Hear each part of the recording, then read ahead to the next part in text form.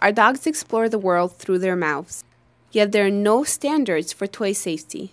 Tests conducted by ConsumerAffairs.com found a variety of mainstream toys tainted with toxic heavy metals, including cadmium, lead, and chromium. These toxins are released when wet or when bits of the toys are consumed. Look for toys that are made in the USA, BPA and phthalate free, toys that do not have strong chemical smells, and that are dye-free.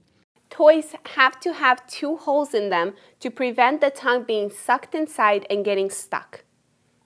Visit whydoesmydog.com for our suggestions.